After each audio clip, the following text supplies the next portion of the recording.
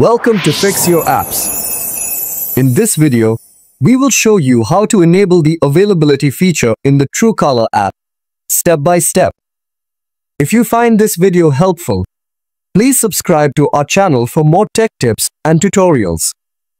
Let's get started. Step 1.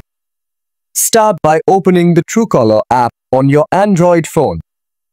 You'll usually find this app either on your home screen or in your app drawer. Step 2. Once the app is open, navigate to the top right corner of the screen. You'll see a 3 dots icon. Tap on it to open the menu. Step 3. In the drop-down menu that appears until you find the Settings option, and then tap on it to move forward. Step 4.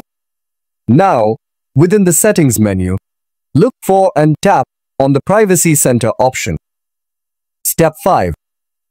Inside the Privacy Center, you should see the Availability option at the top of the screen. By default, this option is turned off. Step 6. To enable the availability feature, simply tap on the option. This will turn it on, allowing others to see when you're available. And that's it.